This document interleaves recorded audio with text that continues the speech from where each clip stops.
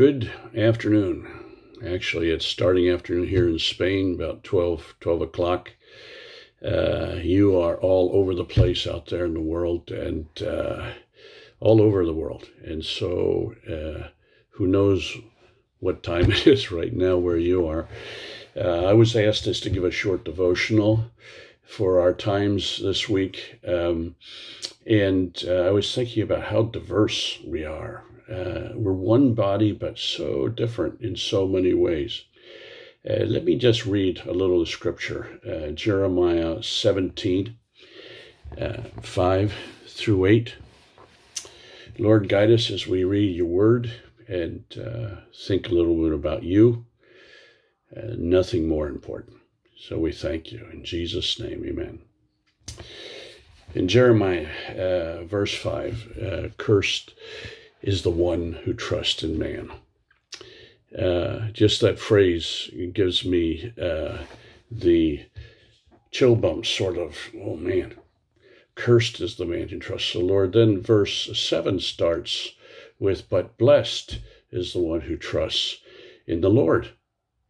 The first one says, cursed is the one who trusts in man, who draws strength from mere flesh, and whose heart turns away from the Lord. That person will be like a bush in wastelands. They will not see prosperity when it comes. They will dwell in the parched places of the desert, in the salt land where no one lives. It's a really bleak description of things, and none of us want to be there in our lives. I think of us at camping. I grew up in camping all my life, and we are so creative. We come up with ideas, this, that, and the other, and our heart is to win people to Jesus Christ and to make a difference for the Lord. We want to see camping make an impact in the church growth around the world because Jesus is building his church, and that's what we want to be a part of. But boy, sometimes it's so easy to get off and trust in the gifts and talents that God has given to me alone and say, well, I can do this. And, my trust in myself can be very dangerous. And it leads to not a good place. If we want to be used by our Lord in ministry to see camps reach young people, children, and families for Christ, we got to be cautious about not trusting in ourselves. He has given us gifts and talents, that's true. But he has given us gifts and talents. He's the one that blesses them and uses them for his purposes the way he wants to.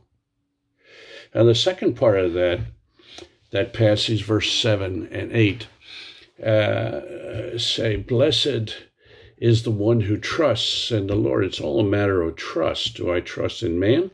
I trust in myself, or I trust in the Lord, especially during these days of the virus and all these things that are happening in Spain here. We are in a mess, and we lost some dear brothers of our church. Others are in the process of recuperating, but fighting. It's just such a terrible thing. Who do we trust in? We're thankful for our doctors and our nurses, and all those people are going out of their way in dangerous situations to help with the healing process and to fight this disease.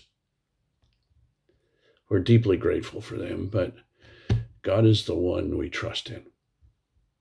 We trust in our Lord. Our confidence, it says, whose confidence is in him. Where is my confidence? They will be like a tree planted by water that sends out its roots by the stream, sucking up that good water.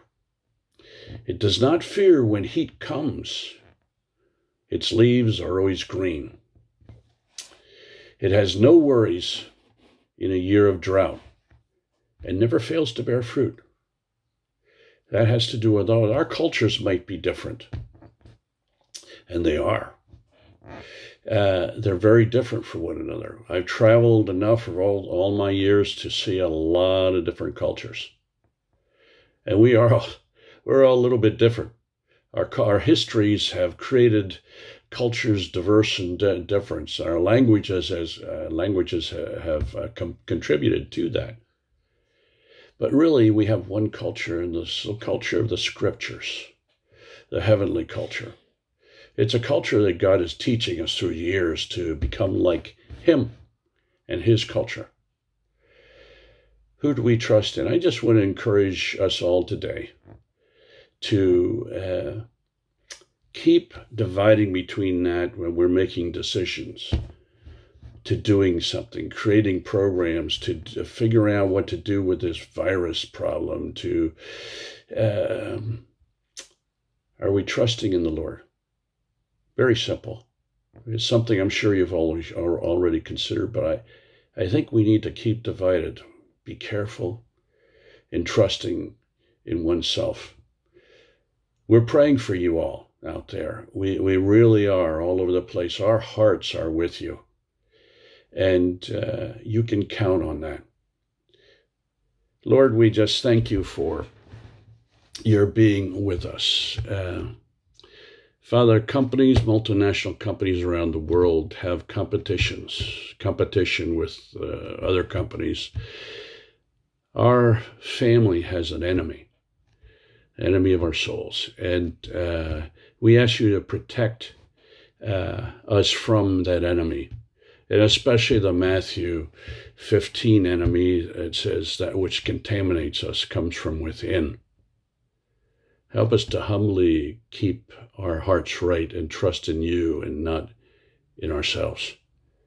Thank you, Father, for your word. Thank you for being with us. In Jesus' name, amen. Have a great day in the Lord, trusting him. Bye-bye.